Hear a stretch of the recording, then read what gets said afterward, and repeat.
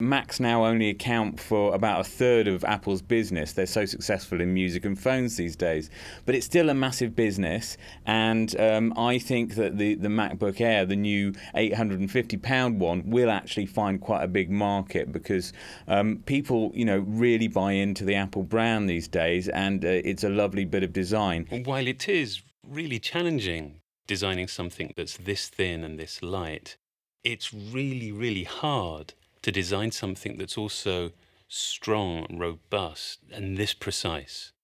Creating structure and features from a single piece of aluminium reduces multiple parts to a single one that is not only very thin, very light, but has incredible structural integrity. Apple is breathing some of those successful points of the iPad and the iPhone back into its Mac range, and key among those is the idea of an app store, a Mac app store, where you can very easily navigate and download and buy applications specifically for the Mac. Crucially, they've also previewed the next generation of their operating system, which has a lot more iPad-like features to it. So applications start to be full screen. You control them with multi-touch, although not on the screen, but using gestures on a trackpad. Touch is extremely important to how we interact with our software. If we had tried to build it into the display, we discovered that it's not in an optimal position. You don't feel comfortable holding your hand up in the air and trying to multi-touch.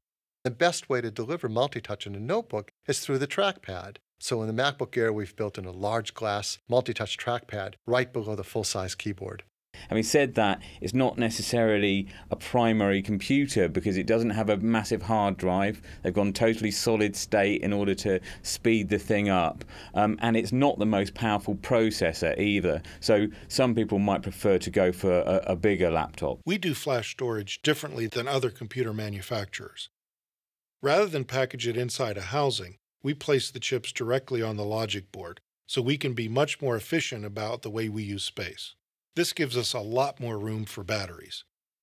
So what you get is up to 5 hours of battery life on the 11-inch product and up to 7 hours on the 13-inch product.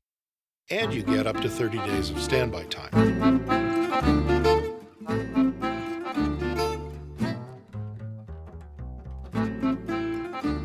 iLife is a great suite of programs for for home use, for editing your photos and making music.